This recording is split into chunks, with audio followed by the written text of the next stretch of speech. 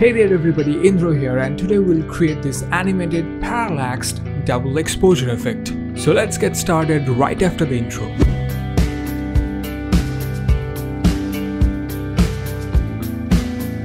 We are here in Photoshop and let's load up our background image. I have this beautiful shot of the city and let's load up our top image. For this I have this awesome portrait. You can find links to these images in the description section below. I'll just crop the document a bit to get rid of the unwanted pixels. You can hit C on the keyboard or get this crop tool from here. And for this effect, I will be unchecking this delete cropped pixels so that we have these pixels over there and we can use them in our animation if we want to. So let's make our selection and click this tick mark to commit our changes. Now let's get started with applying the double exposure effect. Well, I have one video dedicated to double exposure effect. You can find it right now in the top info card. Maybe to this portrait I'll apply a little bit of levels to brighten up the white areas. Let's go to image adjustments levels and I'll drag this white slider a little bit towards the left. Let's click OK. Now to apply our double exposure effect, I'll be using the blend if. I'll simply right click and select blending options and we have blend if over here. So here are two sections. One is this layer which affects this layer where we are applying the blend if, and another is underlying layer. So inside this layer slider we will simply drag this black node point to the right and you will see that it's removing the black areas from our image. So we need to hold Alt or options on the keyboard so that this slider splits and makes our effect smooth. Once we're happy with the effect, let's click OK. Now if you want some parts of this image to show, we can easily do that. Let's duplicate by right clicking and select duplicate layer. We'll remove the blending options that we applied right now from this one by right clicking and selecting clear layer style.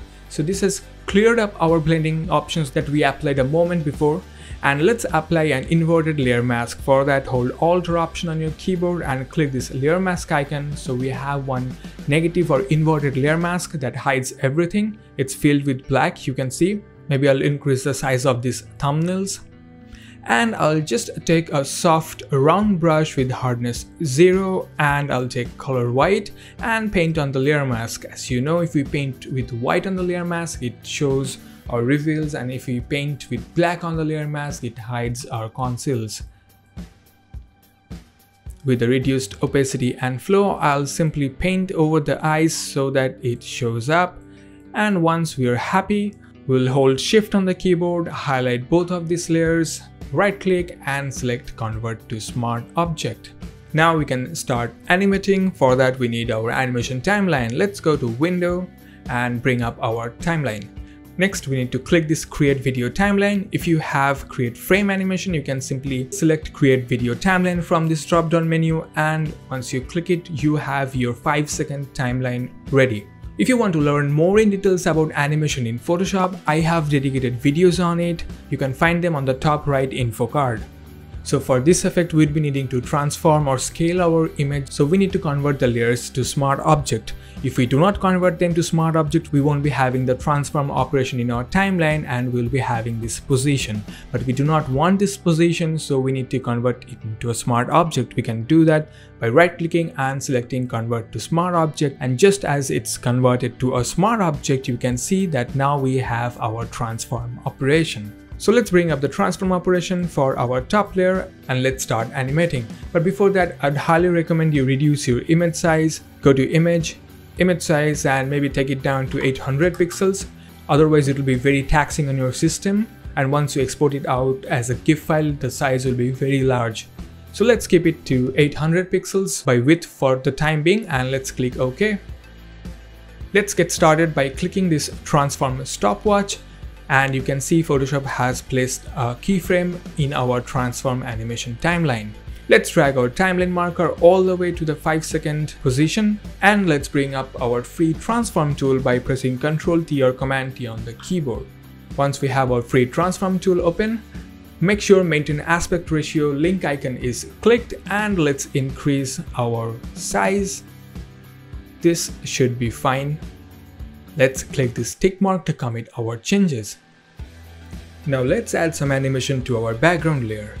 Let's select the layer, and for the top layer we scaled it up as we progressed with our animation. So for this layer, to make things interesting, we'll scale it down as we progress from 0th to 5-second position in our animation. Let's click this transform stopwatch to place the keyframe and start recording our animation. And bring up our free transform tool by pressing Ctrl T or Command T on the keyboard. Now let's scale it down. It's going out of bounds. You can easily move it and place it where you want to. Let's commit our changes and grab the timeline marker and take it all the way to the starting point of this animation. Bring up our free transform tool again by pressing Ctrl T or Command T on the keyboard, and let's scale it up. You can move it wherever you want and place it to align to your double exposure effect.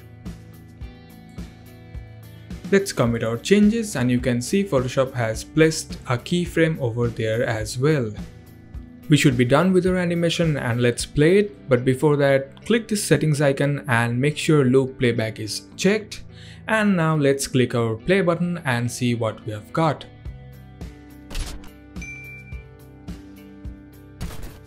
Alright, let's polish things up by adding a little fade to white effect. To do that, you can add simple Photoshop default transitions to our timelines. Here is our transition menu. Just click it to make the list of transitions to appear. Simply select fade with white and drag and drop it to the end of the timeline for both of these layers, and also drag and drop it to the beginning of the timeline for both of the layers. We need to reduce the duration of the transitions just by dragging it. Let's do the same over here.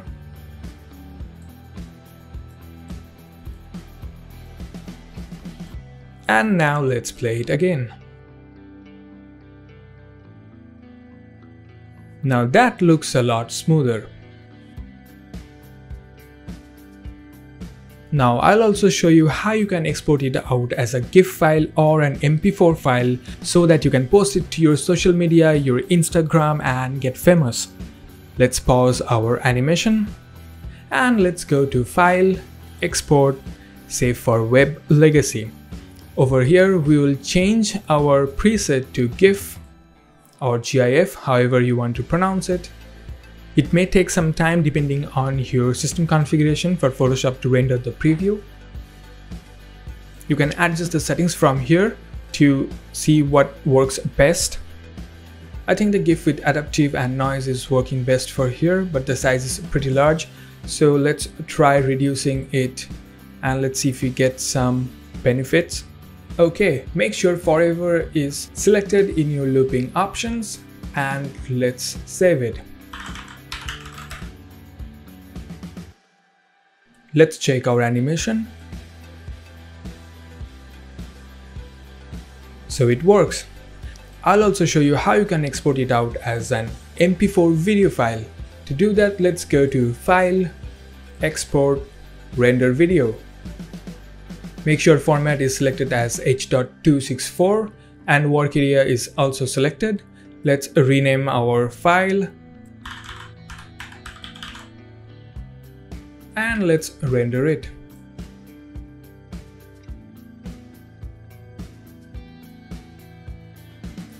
There you go. I hope you liked today's effect, and if this video helped you in any way, please consider subscribing my channel so that it can help me create more videos like this. I'll see you in my next video, and till then, enjoy creating.